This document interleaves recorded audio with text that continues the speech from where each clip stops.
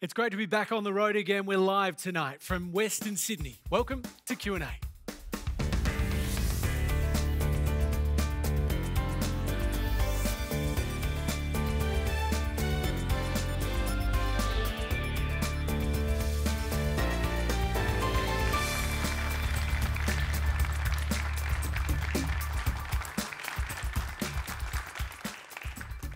Hey there, it's great to be with you from the Joan Sutherland Performing Arts Centre in Penrith. We'll get to some breaking news tonight with questions over whether Gladys Berejiklian broke her own COVID guidelines. Answering your questions, artist and lawyer Amani Haydar is here. New South Wales Minister for Jobs, Investment and Western Sydney, Stuart Ayres. Fairfield City Councillor Di Lee. Deputy Leader of the Federal Opposition, Richard Marles. And Director of Western Sydney Women, Amanda Rose. Please make all of them feel welcome.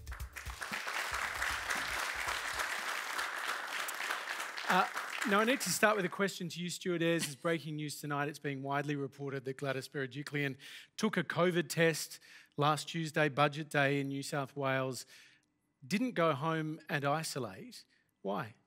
I don't think she had any COVID symptoms. She'd lost her voice. She was pretty upfront about that, but didn't exhibit any other symptoms and took a precautionary COVID test. Results came back in a couple of hours. But the instructions from your own Department of Health are clear, saying that you must self-isolate if you've been tested and are awaiting results. Why does that not apply to the Premier? I think she's evaluated what's important for her. I think that she's not exhibited any symptoms and she's done the right thing here. So we can all do that? Just evaluate for ourselves and make a decision? I think if people aren't exhibiting symptoms, yeah. So you can take a COVID test and not go home and isolate? No, if you're not exhibiting symptoms and you're taking a precautionary test, I think what the Premier's done here is right. But that's contrary to your own guidelines. I think you'll find the guidelines say if you're exhibiting symptoms. No, actually, New South Wales Department of Health guidelines, I've been there tonight, I've got it printed out here, says you must self-isolate if you have been tested for COVID-19 and are awaiting results. So it could not be clearer. Yeah, I think the key point here is that she's gone and taken a precautionary test, but she's not exhibiting any symptoms. She fronts the media every single day. She's lost her voice, probably anticipated that she might get a question. She's gone and done that. I don't think she's put anyone at risk here. Amanda Rose? Oh, well, to be honest, it was during budget time, right? And it is our Premier. And I think we're making a bit of a mountain out of a molehill in this particular instance because, to be honest, I want her to get on with the job and get on with the budget. And, you know, because doing what I do, and especially with women, we need as much support. We need the budget to be on point. We need our Premier to be working 24/7. Although I know do we need her to obey the COVID guidelines, though? Yes, but just like Stuart said, and look, I'm not one to actually agree with politicians much, and I don't particularly like people that disregard guidelines. I'm quite aggressive with that. But then I'm also not self-righteous in the sense of saying, in this particular instance, you have to follow the rules down the line, so forth. There are some times we have to say, well, the circumstances were, and I think based on what we've heard, that the fact that she didn't show any symptoms and so forth, then yes, I don't think it's a massive issue. Although, yes, to the everyday person, they're thinking, well, hang on a minute, I have to go and isolate. Why can't you? So I understand that, but then we also need to say, well, this is the Premier and we need to make sure she gets on with the job. So, Richard Marles, a different set of rules apply to our leaders? Well, they shouldn't. I mean, I don't want to have a go at Gladys Berejiklian and I don't know her side of the story. I'm not exactly sure what we mean by a precautionary test, but obviously these protocols matter. And it's really important that the same rule that applies to everyone out there applies to our leaders.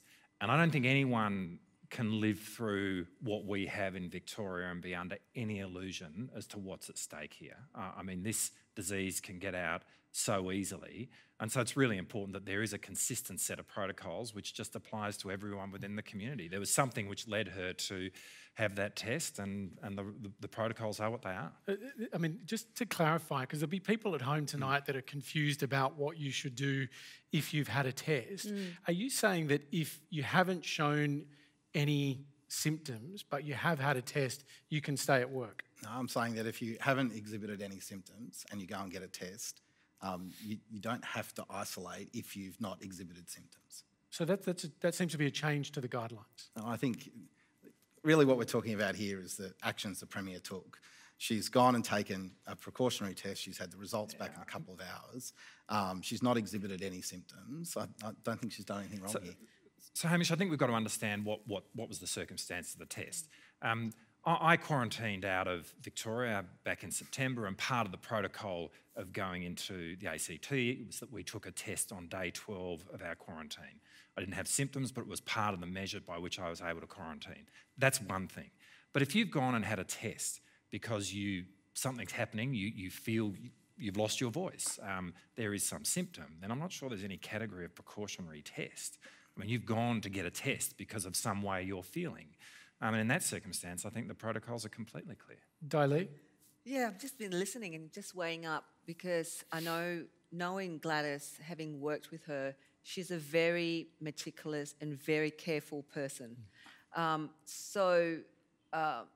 Basically, if she probably was talking so much, having so many meetings, probably lost her voice, and perhaps making a personal judgment saying that I'm actually not sick, and taking that, precautionary to do that test, because just to actually maybe alleviate the concerns of her colleagues, but don't feel or don't have any symptoms of being sick, perhaps. But I'm not in her shoes. I don't know the circumstances. I think the exciting thing here is that it's going to be updated now, right? The guidelines that if you don't show any symptoms, you don't have to self-isolate, because that's what I'm getting from Stuart. Yeah, I think if you don't exhibit symptoms, you don't have to get a test. There you go. Yeah, but we're not updating guidelines on Q&A. No. I mean, our guidelines are done by our medical... text? Our medical advisors, and they come up with the protocols. It's not we don't have a power to change them right here. But the minister, who's one of Gladys Berejiklian's closest allies, seemed to be saying that there are some different rules here. No, I'm saying if you don't exhibit symptoms, you don't need to get tested. I think Gladys is allowed to go and have a test. I don't think she's put anyone at risk here. I completely agree with Di. She's meticulous in the way that she approaches her work. The concept that Gladys would make a decision that put anyone that she's near, a colleague, a friend, at risk, I just completely reject that principle. Okay. Well, it is wonderful to be here in Greater Western Sydney tonight. This region is, in fact, Australia's third biggest economy, just behind Sydney and Melbourne.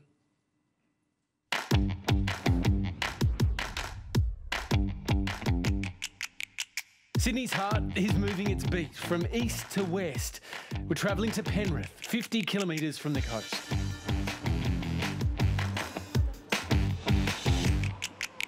Welcome to Greater Western Sydney, or GWS as it's become known.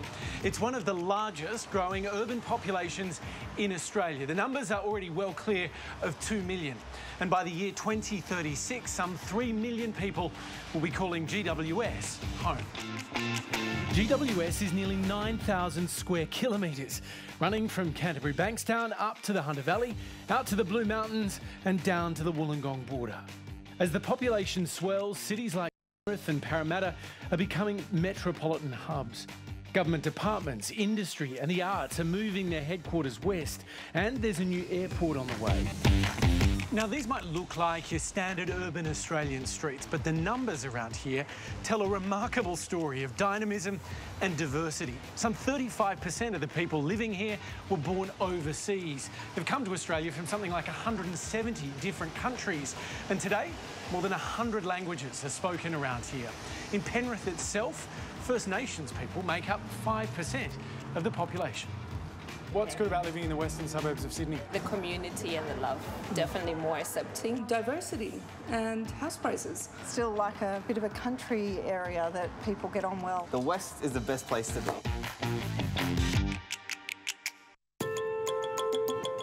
But this vast region remains littered with pockets of joblessness and disadvantage.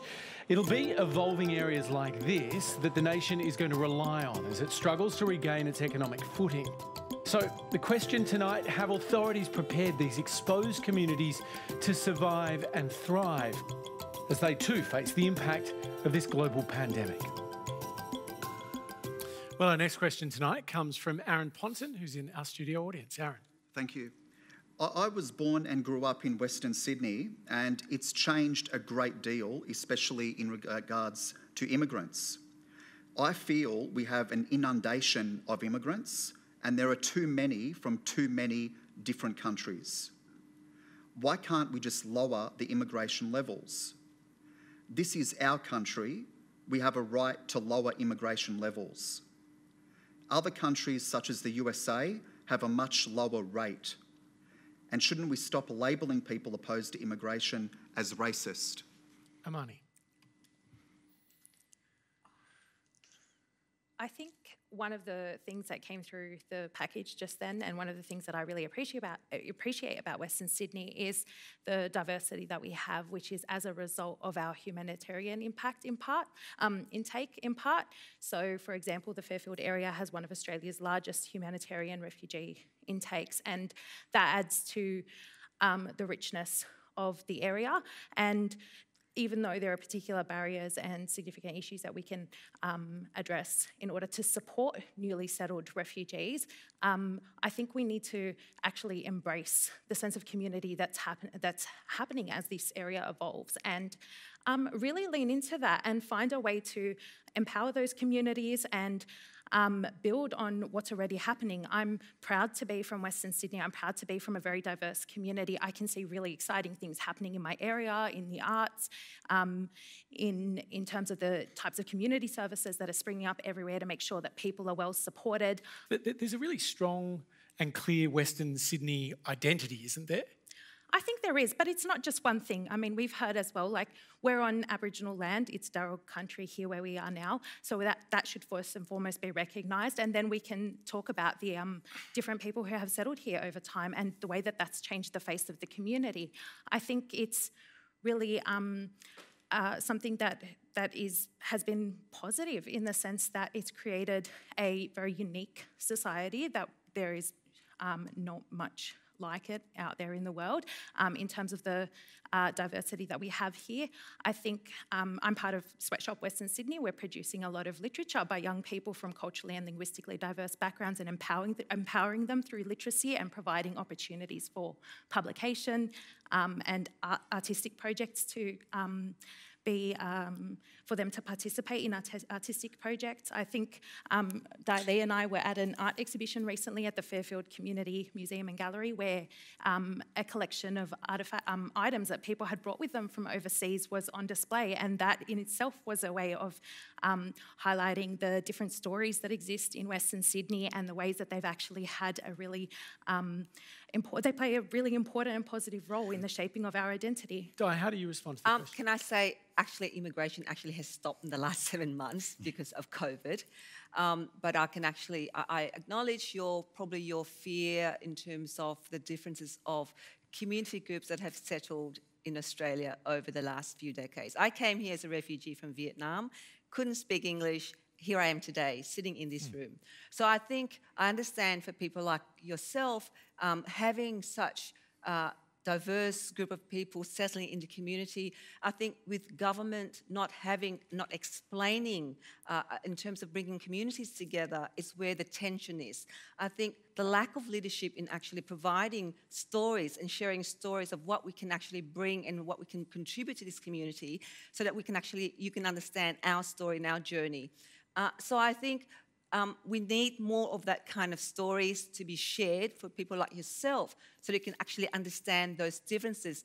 We're not here, for me, I came here because I want to make Australia my own home. You know, it's my second homeland after Vietnam. So I'm an Australian as much as you. Sure, I wasn't born here, but I think what your question lead to is the lack of leadership in our political arena to actually provide a bridge between me and you so that you can understand me and I can understand you. So I think that what Amani said, what we're trying to do in our community, like for me, I live and breathe southwestern Sydney. I think there's so much richness of diversity of stories and cultures there that we can actually impart to the wider Australian community. And I hope that we can do that. And I hope that down the track, in the next time when we come on Q&A, you'll be sitting there and you'll be celebrating the diversity that we have brought to this country. Just want to broaden this out. Do you see parallels with your community, Richard? You're from Victoria, represent an electorate outside of Melbourne, a lot of growth, but a lot of changing demographics. Well, certainly when I was watching your package, there's a lot in that which reminds me of Geelong, where I'm from. It's a similar distance from the centre of Melbourne as what we are here from the centre of Sydney.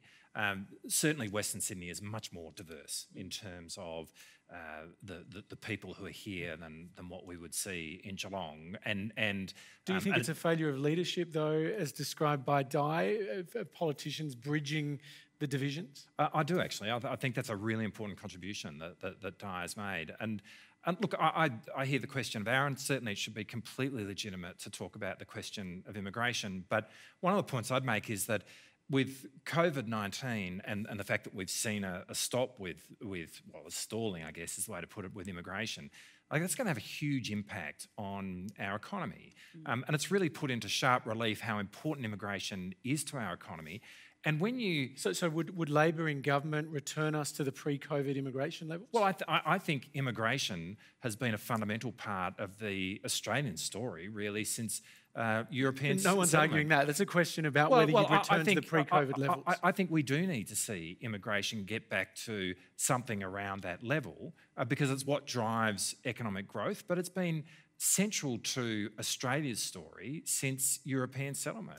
And immigration has been very central to our economic growth and to who we are as a people. Yeah, migration is going to be absolutely crucial in the way our nation recovers from COVID.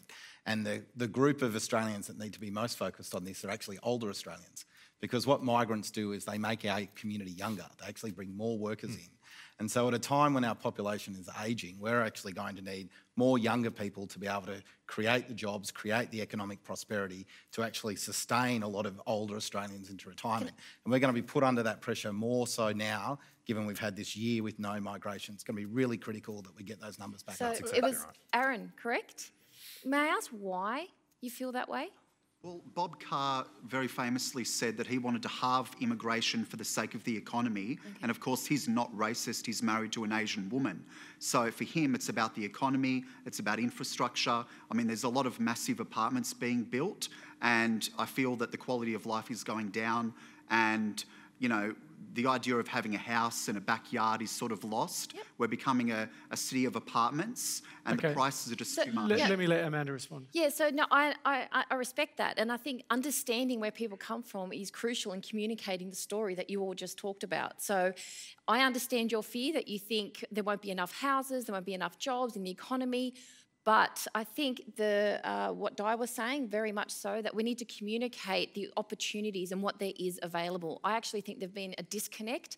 You know, I'm dealing with massive different cultures all the time, and bringing them together under one umbrella, for example, for me, is with women, and they're communicating and sharing stories makes a big difference. So I do invite you to actually maybe sit with your local MP, come and visit myself, Di, have a discussion, so we can show you that it's actually good for the country and it's not as bad as you think. I want to bring Dewey Nguyen in on this conversation because he's got a question along those lines.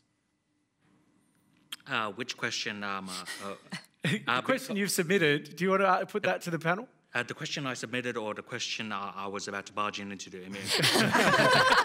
What do you want to ask? Throw it. All right, so I understand that the Shadow Minister for Defence would be... sorry, I forgot, I can't recall. Richard Marles is his name? Yeah. Okay, with regards to the immigration issue, has anyone considered that perhaps that refugees are only coming here as a result of constant Australian following the coattails of American intervention overseas in Afghanistan? Okay.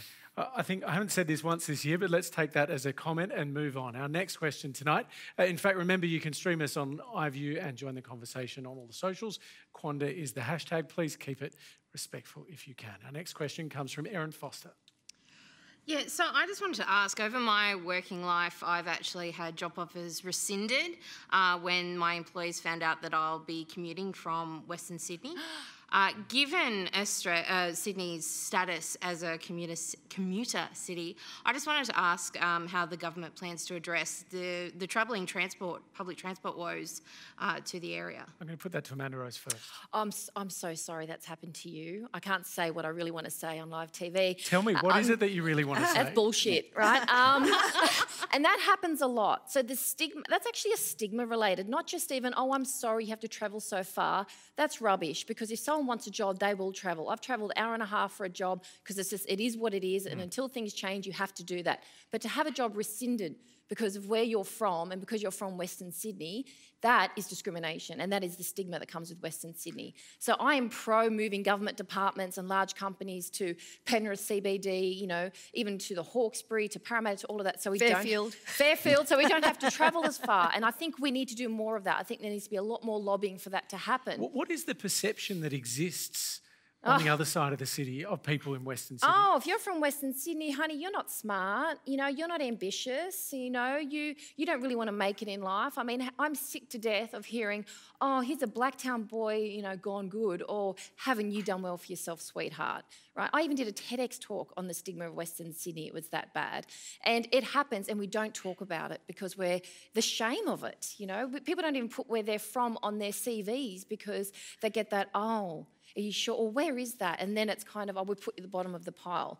And it's classism, right? People assume that people from Western Sydney are a different type of breed. You know what? Come to Western Sydney.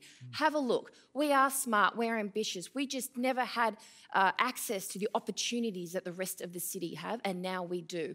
Now, thanks to myself and these lovely women here on the panel, we're doing everything we can to make sure that women in particular are having access to better education, safety, all of that. I think with the COVID world that we're living in, I find it surprising that they would do that, because we can now work from home. I think that's the great thing about what COVID-19 has presented for women to work from home, and you can actually don't have to go into the office anymore.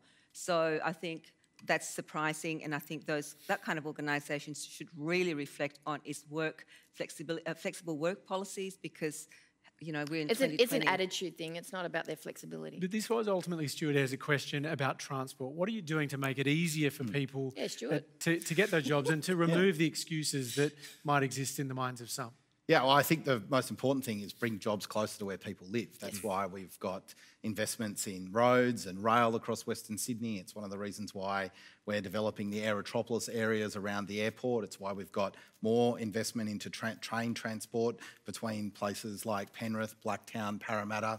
Fairfield. This is Fairfield. Past Fairfield. We had the heart. You don't win a prize for saying Fairfield, Bob and the If there was a prize for saying Fairfield, Di would definitely win. And even including additional road infrastructure, new tunnels that allow people to be able to move around the city more effectively. I think really what's happening now is Western Sydney is taking ownership of its own outcomes. It's not waiting for someone on the east of the city to give them an answer or give them a job. They're actually going out and doing that themselves. And I think the infrastructure that's being delivered and has been delivered, particularly over the last 10 to 15 years, has really changed those opportunities that exist right around Western Sydney. There does seem to be big gaps. There's a lot of outcry in the budget last week. You seem to neglect any extension of the Parramatta light rail. That was widely foreshadowed. I mean, is this more about sort of marketing and selling a message than actually delivering for people like this? No, the largest road project in Australia's history links Western Sydney with Eastern Sydney. The largest rail transport project in Australia's history will link East and West together. So we just forgot about the light rail extension? No, I think we're putting infrastructure where it's needed most. We've done that. So it's not needed, is that what you're saying? I think that section of Parramatta linking to Olympic Park is going to be incredibly well serviced by the biggest metro rail the nation's ever built. Let's see how that works and then decide whether we need to keep adding to it. Amani, do you think they're delivering on your transport needs? Transport to Western Sydney has been pretty bad for as long as I've worked and lived there. I've lived in other places around Sydney and haven't had the same problem.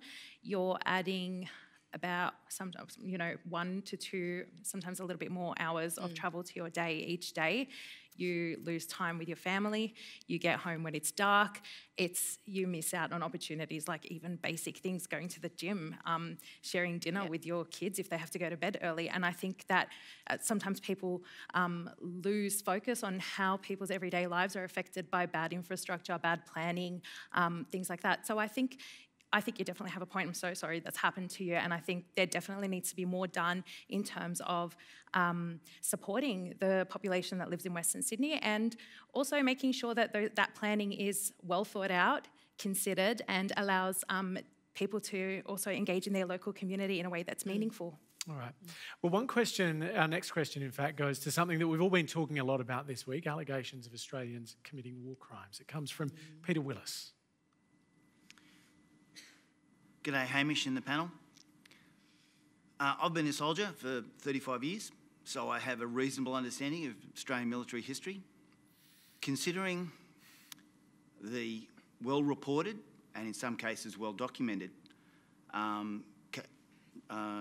incidences of the killing of POWs and innocent civilians from the Boer War, World War I, World War II, Korea, Vietnam. And murder was just as immoral in 1943 as it is now. Why, as a society, are we so shocked now with these current allegations against our special forces? Richard Marles. Well, I'm glad we're shocked, to be honest. And when I speak to the leadership of our Defence Force, they're shocked. I mean, the allegations that we saw reported last week in the Brereton report are truly appalling. I mean, there's no other way of describing it. And I think the idea that it happened with people wearing our uniform is a matter which should shock us all. But if there is a positive in this, it's that we, as a country, and indeed the Defence Force itself, have brought this to the public light. I mean, nothing has been hidden here. It hasn't been swept under the carpet. And there's a lot of serious process to go forward. But, this is not what the Defence Force should be about. It is to the Defence Force's credit that it has been brought forward. It is really important that our focus right now is on the victims of this. And one of the recommendations in the report is that there be a process for developing recompense for them, and it's very important that is fulfilled. But I don't think we should, at any level, lessen the significance of what we saw last week, and certainly the Defence Force itself is not. Amani? First of all, I want to really express my condolences to the victims of those crimes and the members of the Afghan community that I know and work with, and my colleagues who some of whom are here today.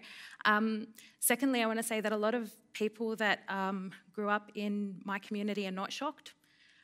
We've grown up with the reality of war. We've had family members affected by it. I know the Afghan women that I've spoken to in the last few days are not shocked either. My friend Diana El Sayed, who's a colleague from the Australian Afghan Lawyers Association, said that we need to move past this expression of shock and concern and really look towards what victims need, how we can repair the situation, and rather than trying to feel better about it in the sense that, oh, maybe there's a positive, there isn't. Atrocities like this take place regularly and often. In war, about 70% of modern warfare fatalities are civilians. The majority of those would be women and children. We shouldn't be shocked. We should actually be thinking about how we transform our culture both within our own nation and internationally so things like this don't happen. Another thing that my friends from the Afghan community pointed to was the fact that after so many years of Muslims and Afghans and refugees being demonised in the media, of course, when someone is holding a weapon and they see someone who they no longer think of as a human being, that person is then at that extra risk of violence. Do you think that played a part in this? I don't know. I'm not in the minds of the people who are involved, but it definitely plays a role in these sorts of atrocities. I was lucky enough as a lawyer to be trained in the investigation of war crimes. There's a huge process that goes into this sort of thing. It's very difficult for the victims of these crimes to come forward because of fear of persecution and the trauma that the process can entail. And we only start, this is like scratching the surface. You don't know how many people from these sorts of war zones don't ever get found. They go missing after surrendering. There are people who never live to tell their story. There are people who are too afraid to talk about it because they've been tortured by soldiers or members of the government and things like that. And then it takes a long time to get any kind of accountability because often the people who are responsible hold a lot of power. I want to bring Stuart Ayres in. I know you come from a military family. Did all of this shock you? I think what this really demonstrates is there's a set of values that I think Australians hold incredibly dear. And the presentation of those values is represented through the Australian Defence Force. And what this is a betrayal of those values. And we need to acknowledge that that betrayal's taken place, and there needs to be a process that allows us to recognise the people who have done the wrong thing and hold them to account. And a group of people what are those values that have been breached then? The rule of law, the recognition of humanity, the reason why members of the Australian Defence Force go and defend Australia's national values, why they go into nations that are under attack by people who don't have the same values as us. They put that uniform on, put themselves in harm's way, but they also make an obligation that they'll do that in a particular way that represents what Australians believe in. And what has happened in Afghanistan and what we are all going to go through in the most uncomfortable of ways is a breach of those values. What do you think Australia achieved by going to war in Afghanistan? I think the intention, the clear intention, was to remove the Taliban from being able to create a government that was going to put other nations and other people at risk around the world. And we've deployed those servicemen and women and put them in harm's way so they can protect Australians, so they can protect people from other countries who want an opportunity to live in a free and democratic society. But with that comes obligations. I think what Stuart said, I think is really well said actually, the way Stuart has put it. We were right to be in Afghanistan. And I actually think it would be a tragedy if the way in which we see our engagement in Afghanistan is solely through the prism of these allegations. And in that sense, I feel very much for the thousands of Australians who gave distinguished service in Afghanistan. I think the allegations... With respect, the objective was to remove the Taliban from power, to prevent Afghanistan from being used as a base for international terrorist organisations, and to install democracy. Now, you could maybe argue that there's some form of democracy, but the Taliban is now negotiating to return to some form of power, and ISIS and Al-Qaeda are both active there. So what did we achieve? Well, we did seek to remove, to stop Afghanistan being used as a base for international terrorism. There's no sense in which it's being used now in the way that it was pre-September 11. And we should remember Australians died on September 11. But you acknowledge that ISIS is there and active? Sure, but it's not the same as what was going on before September 11. And no one would make the argument now that Afghanistan is in the same position in terms of being a base for international terrorism as it was then.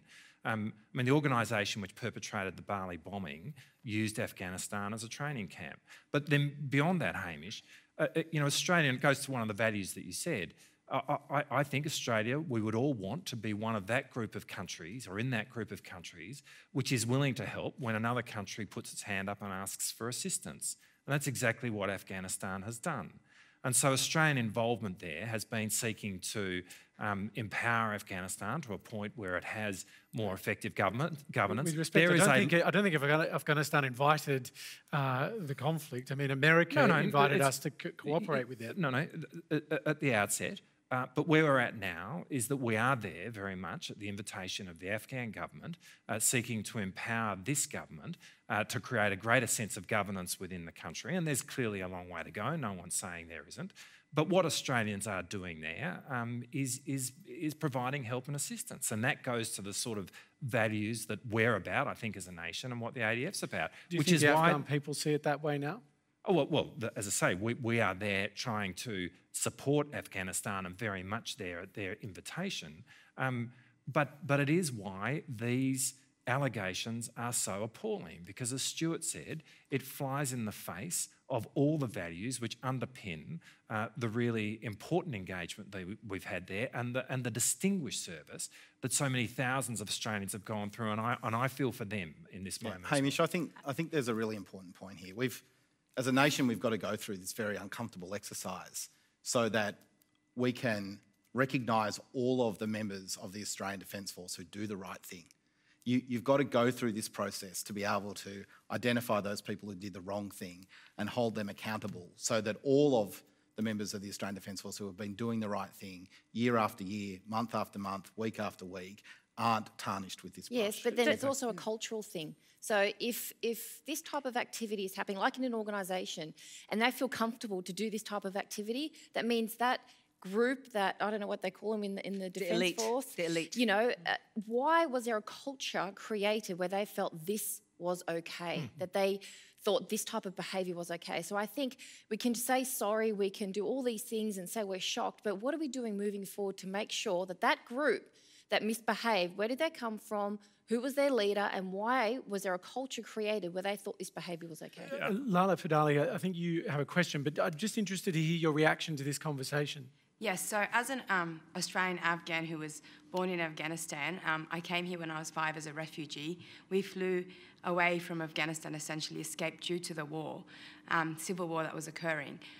To hear things such as, in essence, a glorification of our soldiers, Australian soldiers going to Afghanistan, the reality is if you hear or are in touch with family members or listen to daily news in Afghanistan, to which we have access to those channels, the situation has definitely not improved. The situation in Afghanistan is so much more worse at the moment.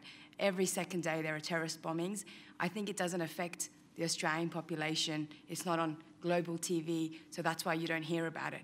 But to say that, to be honest, in any way Australian soldiers have assisted Afghanistan or the situation there, I think we're actually lying to ourselves.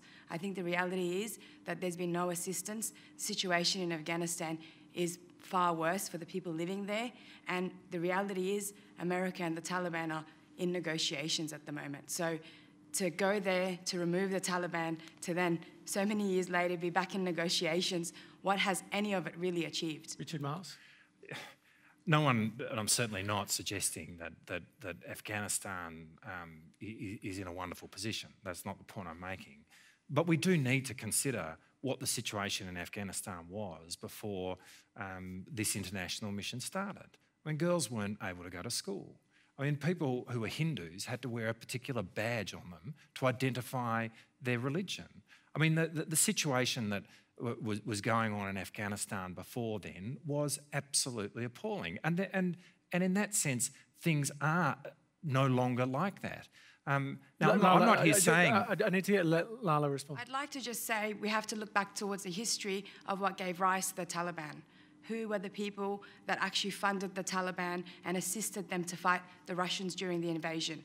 And that came through the West. So in essence, you gave rise to the Taliban to then allow them, or to then say you want to fight a war against them. The reality is for people that come from countries like that, we have a different concept and understanding of what happens there. There's a level of, I think, deeper understanding just through the way that we've been raised and obviously the experiences we've had. So yes, I completely agree with you, the Taliban, no one supports them, no one wants in Afghanistan to be under their rule, but really, to us, is it any better? Because we've kind of been given the Taliban and then we've been given other people who are now forcing other atrocities.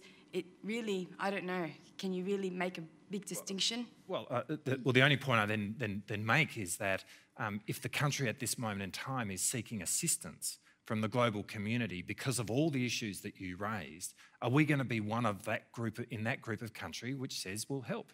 Now, I think Australia should. And I think we proudly should be one of those countries which is willing to provide assistance when a country has gone through everything that you just described, seeks it. And that's the situation that we've got at the moment. Yeah, it's really complex.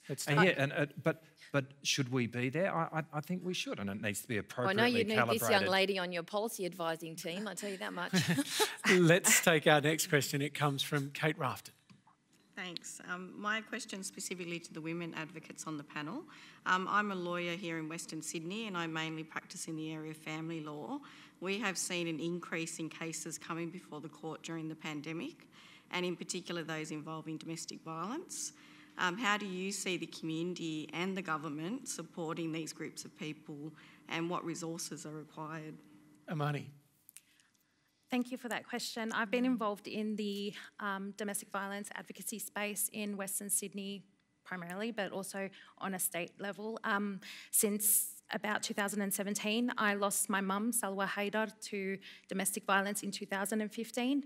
My dad was subsequently found guilty of her murder and is serving time in prison now. Through that experience, I sort of witnessed a lot of different facets of the systems that we have to work with, a lot of the ways that victims are marginalised by the system, and a lot of the systemic failures that actually leave women in harm's way. I now sit on the board of Bankstown Women's Health Centre, working primarily with women in the Canterbury-Bankstown area so that they can access health supports, counselling and things like that. And we hear the exact same thing, and COVID has exacerbated the situation. So we've had an increase of about 20 to 30% in women reporting domestic violence to the service.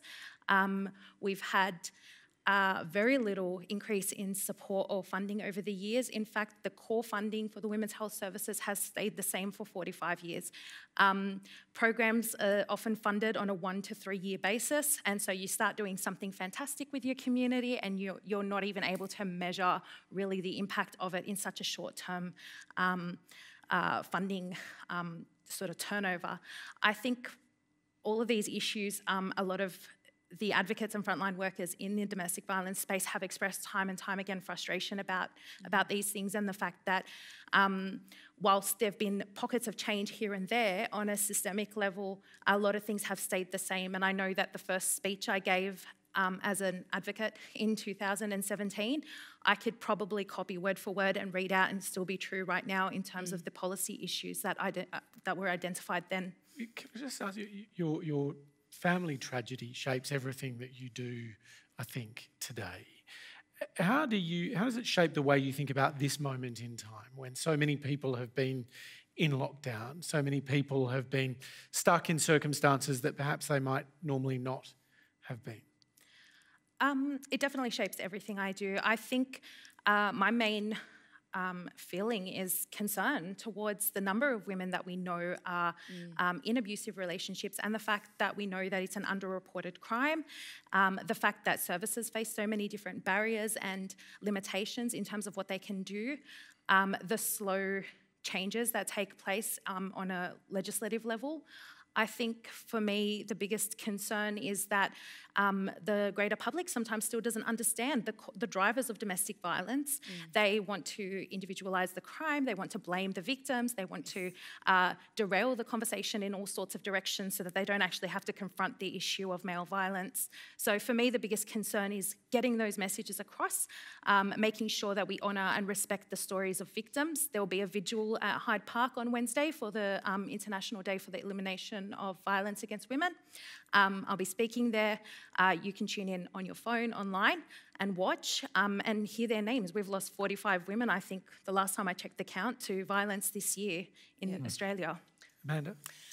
Wow, that is a very good question. So there is so much going on with domestic violence, and I'd say the number one issue is they've got nowhere to go. So, it's hard enough for them to even access the services that are available because they might get caught doing so. In COVID, Western Sydney Women ran online, toxic relationships, financial literacy type programs, and some women had to quickly turn it off because their partner walked into the room, or there was yelling, and they sent a message later, I'm sorry, I can't do it. So we can't even access them.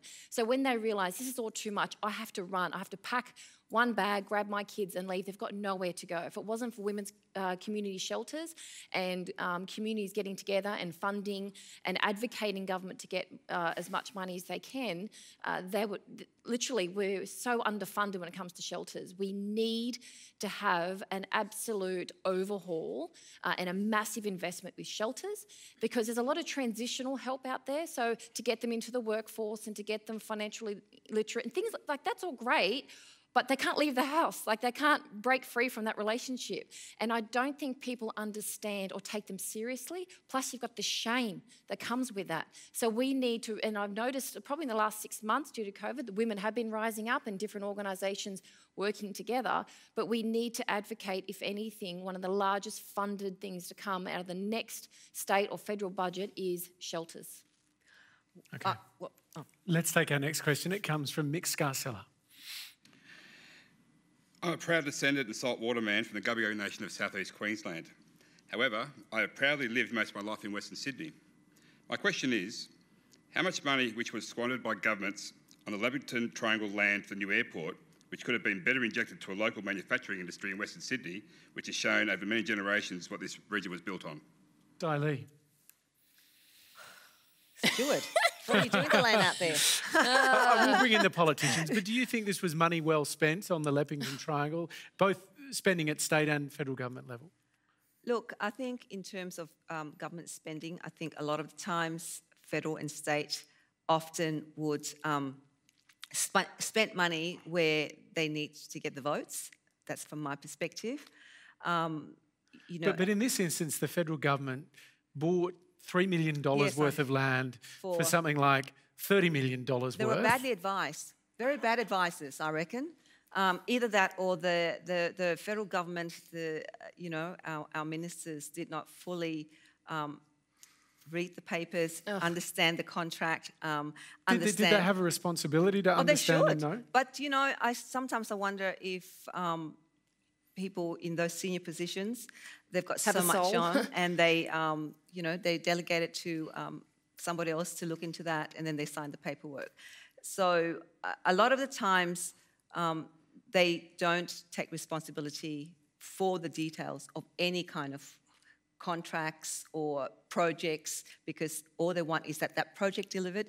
You go, get a department, get the staff to work on it and make sure it happens without actually understanding the details of it. Stuart, Ayres, was this money well spent by the federal government? I know you're state government, but the federal government spending has been well documented, publicised, investigated by the Auditor-General.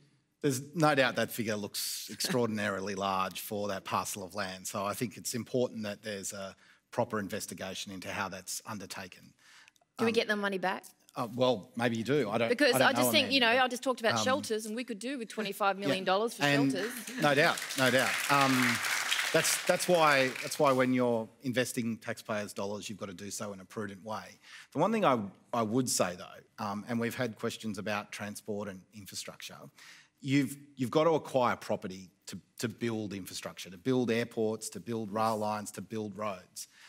And that's not always an easy process. One of the things that we try to avoid doing is doing a compulsory acquisition. So you'll enter into an agreement to get an agreement with a landowner so that you can make that deal happen.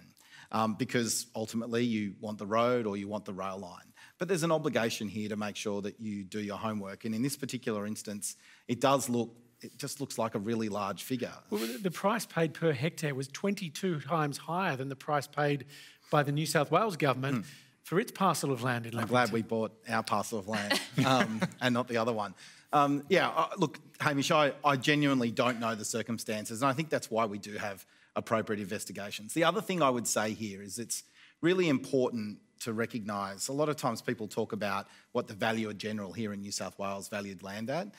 That's just the value of land unimproved. So if you've got to buy a person's home or you've got to buy their sheds and outbuildings, all of those things, they go on top of that value. So the figure often is larger than what most people expect. So I think you're talking about the Parramatta land deal that's provoked quite a bit of discussion. Your government paid 3 times as much as the valuer general's estimate for a parcel of land near Parramatta that was highly contaminated. Are you saying that was a good deal for the taxpayer? Well, Minister Constance has referred that to make sure it's investigated properly, but you talk about the valuer general. If you're buying a home here in Penrith today, in South Penrith or Glenmore Park, one of those locations, the valuer general's land of your home is just the value of the land before your house is on it, before any other value is on it. Now, when you go to a person because their house happens to live in the corridor where a road is, the value that you're going to have to pay for that land is going to be much, much higher than what the value of general is. So I don't think you can just multiply the value of general by 3 and say that's what the value is. There's some very good real estate agents involved with this at some point, isn't there? I think one, you've got to let it go through its investigation. But the cost of acquisition of land is going to always be extraordinary. It's probably one of the highest cost parts of any form of infrastructure. Richard Marles, you accept these arguments? The Leppington Triangle purchase is a scandal. I mean, there's not really any other way to describe it. And I don't think we can put it down to administrative error. And to me, there are 2 things that come out of it. Well, firstly, the government have not properly explained it to this date, but 2 things from there come out of it. One is that when you're doing big infrastructure like this, there's got to be some transparency. I mean, really, the public do need to have a sense of confidence about what the processes are here and what the proper values are. But the second is that, at least in New South Wales, there is an ICAC. That doesn't exist at a federal level. And it's exactly why we need that at a federal level, so that the public can have a sense of confidence that when there are arrangements like this, when land is purchased in this way, that there is a watchdog that's going to have a look at it when it stinks. Di, I mean, you were saying ministers have got to be more responsible, look at the documents. I know you were a member of the Liberal Party. You've been suspended for 10 years by them. If you were in it, would you do a better job with this sort of thing, do you reckon? Oh, look, I think, you mean in... If you were in government, if you're a minister, would you be, running a fine-tooth comb over these sorts of decisions? Definitely. I think transparency is very important. I think nowadays with technology, you can actually ensure that in the tech space that I deal with, you talk about blockchain technology, whereby you can upload documents in there and making sure that it's transparent so people can see that. I think the ratepayers, the citizens of New South Wales and of Australia, really deserve the respect that our politicians elected on their rate-paying kind of taxes, that they do the right thing and they do the job properly. And so therefore, spending that much money, that's taxpayers' money. That's right. To build the infrastructure there. And I think state, federal, even local, we need to ensure that we really are diligent with those taxpayers' money. Okay. The next question is from Denise Hennessy. Oh, hello. Hi, Denise. What's your question? Besides being dumped in the hottest and most polluted part of the Sydney Basin, Western Sydney Airport will have no curfew. That is noise 24 hours a day, 7 days a week, all year, and with no flight caps. They won't even tell us the flight paths. Add to this the so-called jobs bonanza, which I believe is extremely misleading or even dishonest. My question, why treat those that live in Western Sydney and the Blue Mountains with such contempt, not requiring a curfew, as those that live in the eastern and northern suburbs? Amanda? Yes. That is such a good question. Love it. Yeah. And you're right. These are questions that need to be answered. They really do need to be answered. Why isn't there a curfew? What's the justification for that? Do we get tax breaks? Do we get rate breaks as a result of that? What's the compensation for that? And with the jobs bonanza, I understand your pessimism when it comes to that, because I'm on the hunt to find these jobs myself, and I have found them. There are some, and what it is that we need to look at the infrastructure boom that's happening, and it is happening. Things are, moving, but we need to be prepared for it. So I believe there's going to be a lot of jobs, for example, in trades. So we need to get our young generation signing up to trades. Only 9% of youth has considered doing trades when they leave school. We need to change that, because that's where the money will be. So it will be there, because someone like myself would be advocating hardcore to make sure that those jobs are there for our kids, for our single mums, for our families, for everyone. But I agree with that curfew. I don't like it. I don't mind them having it if there was a justification or a transaction here. So what do we get in return for that? Stuart, Ayres, what do the people of Western Sydney get back in return for there being no curfew on this new airport? First thing, let me say, I've just built my own home about 5 kilometres from the airport. It's where I intend to live the rest of my life. So I'm making this commitment to live in this community with this airport the same way I'm asking every other resident around Western Sydney to do so. The second thing I would say is that the airport location is vastly different in Western Sydney compared to the airport in the east when it comes to where the population is. We've, for the last almost 30 years, protected development around the airport site so that when an airport comes, we can take those high noise areas and prevent residential development from taking place. That's not to say that I hope there is going to be an answer here about why there's no curfew. Well, it's to say that we've already protected the areas of high noise. So the areas that are the highest noise locations for Sydney Airport, the exact same locations in Sydney won't have residential property in them, and that allows us to operate an airport over 24 hours. And we've also restricted development on a much wider area. So you're saying no one's going to be impacted? No, I'm not saying no one's going to be impacted. We're not. There's going to be significant. But they're going to get rebates. There's always going to be noise that's associated with the city, whether it's airport noise, train noise, road noise, and aircraft noise is one of those things. But we've created a planning regime. Both Liberal and Labor governments over the last 20 years have fiercely protected the flight corridors in and out of those two runways so that people in the future aren't impacted by aircraft noise the same way those who live close to Sydney Airport Do you buy this, Amanda? You know I don't buy anything until I see it actually happen, right? Because that's how I work. I'm very hopeful and I ask lots of questions, which I think need to be asked. But, you know, saying that you talk about pathways, and I think this lady asked about, we don't even know what the flight paths are. Yeah. Right, so to guarantee that the flight paths aren't going to affect people as much, I think that needs to be public information so people can choose where they want to buy their homes as well, because a lot of people are buying in Western Sydney. They might choose not to buy in an area because there's a flight path. So I believe in transparency. I also believe in infrastructure. So I'm pro the airport. I'm pro the jobs that come with that. But I think there's a disconnect between what's happening, communicating with the actual community about what's happening and getting their feedback and taking that on board and changing things as you're going. Why don't you publish the flight paths?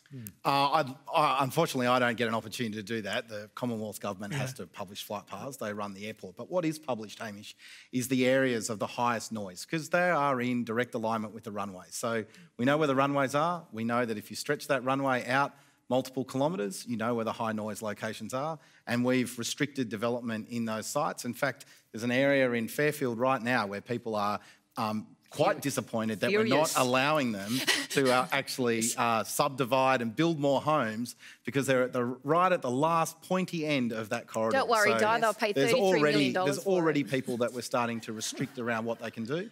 Now, we'll have that conversation about what that community can do, but that's just a perfect example of us already restricting what people can do in those high noise areas. So, generally speaking, in terms of infrastructure, in terms of planning, I think this COVID period I think that government leaders should take stock and think about planning, planning for infrastructure, planning for job growth in Western Sydney, Greater Western Sydney. For me, it's very important. You know, that's where jobs growth is going to be. The population is going to grow. Fairfield City Council. Jobs just don't happen unless you actually do something. Yeah, like build well, an airport absolutely, or build a absolutely. But then, what about my understanding? Is Jordan Spring, the employment land, is now being replaced by development high rise. So that's about 5,000 jobs that's going to be lost, and that I think that's in your area. So what are you going to do about that? So I think it's very important that we look at how manufacturing can, you know, the industry can grow, because obviously we need to support that. For me, Southwest West Fairfield City is the largest manufacturing employers in our area. So what will government do to enable more industry to grow and support those industry to, you know, move back into manufacturing, because it's important now not to rely just on one, you know, manufacturer. And that's exactly why the developments around the Aerotropolis are absolutely critical. About only 8% of land in Sydney CBD is zoned for non-residential uses. It's so critical that we leverage the investment in that airport to create land that brings advanced manufacturing, that brings technology jobs, that brings manufacturing that's been the heartbeat of places like Ingleburn and Fairfield and Wetherall Park, Smithfield. The Aerotropolis, I think, is one of the best things that's ever happened. I think I've looked into it and I think it's fantastic, but that's never been the issue for me or even for the residents. It's like we need to know how we can make the most of this. Where are the jobs? You know, and they're there or they're coming, as well as free education as well, but the communication of that to the residents and to the people, that's lacking. Okay, let's take our next question. It's from Benjamin Kremen. Hi, panel. Before the question, I just want to say sorry for the loss of your mum, and you're doing an excellent, excellent job.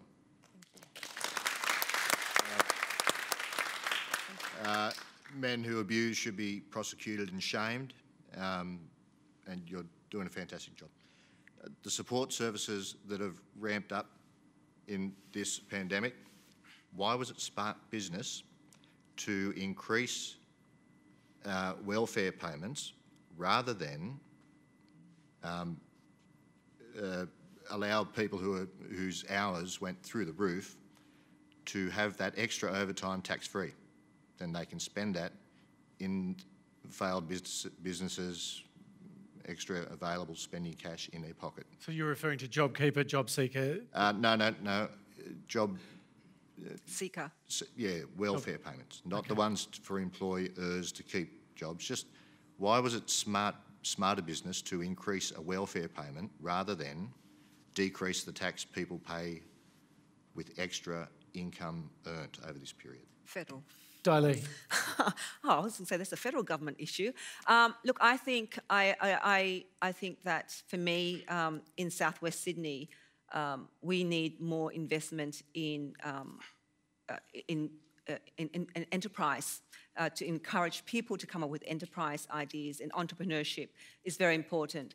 I think the job seeker, my understanding, was to help those that are currently on unemployment to encourage them to go and seek a job. Now, I don't know why the federal government made the decision because it was hoping to kickstart the economy, but from my perspective, a wiser spending would have been looking at the small businesses in our community, because they're, at the end of the day, 80%, they're the backbone of our society. And I believe that a lot of businesses, for instance, a local business who said to me, why couldn't we raise the thresholds for GST collection, for instance, from currently at $75,000, so that small businesses can actually don't have to pay to increase the threshold to much higher. So those little minute details, that's the government tools, the government policy should look at how to make it easier for small business to run in this most difficult, challenging time that we face. I just want to bring in Georgia Meredith. I think you're in the audience. You are on JobSeeker, I think. Right. I've been out of work since July and currently on JobSeeker. So when the coronavirus supplement was $550, that was livable. Now it's at $250 and I struggle. And when it's reduced again, I'll be on $408 a week, which is below the poverty line. I have 2 bachelor degrees and I am admitted as a solicitor in New South Wales. I've applied for over 40 jobs. One job had over 800 applicants. Do you think then if a government came up with an initiative to actually help you create a business opportunity, for instance, would that also actually help you? Like, from my perspective, giving people like you some kind of support to get you motivated to, or get you support to create your own business, I think that's the way of the future. There's an opportunity to go out and set up yourself. I think that's where, government should actually provide that kind of, support. Oh, look, I love the idea of that, but I run Small Business Women Australia as well, and starting a small business is hell, right? So during COVID, it's probably not the best idea. I would like to say, can you please contact me? I know a lot of lawyers, so I'd love to connect you to them and even just have a conversation about maybe interview skills or whatever it is, or a job, whatever. But when it comes to the job seeker, JobSeeker was there as like a net to catch people, right? So people were being laid off in droves and they had bills to pay and they panicked. I think the issue is that now they need to work out who really needs JobSeeker and who really doesn't. For example, there are a lot of youth that are living at home that I know for a fact through my small business community have quit their job to go on JobSeeker, when there's a single mum over here panicking because they're going to reduce JobSeeker and she needs the money. So there needs to be, scaled JobSeeker, or just say, right, here's an opportunity to go into trades. We have such a shortage with trades. There are 800 jobs out there for plumbers, electricians, carpenters just in Western Sydney, and small businesses have just been incentivised to take on trades. So looking at alternatives, But I understand what you're saying, but the reason why it was there was just a net, really to save people's livelihoods. But now it needs to be looked at to say, actually, there are jobs available. How can we, and I know the government's funding some of this to actually get people job ready for a different type of career, look at a different option, but job seeker needs to still remain at a rate that some people actually need to survive. We can't just blanket have the same approach for everyone. All right. Well, that is all we've got time for tonight. Would you please thank our panel, Amani, Haydar, Stuart, Ayres, Di Lee, Richard Marles and Amanda Rose. Please put your hands together. You guys have been a fantastic audience tonight, so thanks so much for coming in and sharing your stories and your questions. Next week, it'll be our final Q&A of the year. And we're asking how 2020 has changed all of us. How's it changed you? We'd love you to share your story as well, so head to our website now and upload a short video. Help us reflect on this unforgettable year. A huge lineup next week, including Jimmy Barnes, who'll take us out with a live performance. I promise, do not miss it. Good night.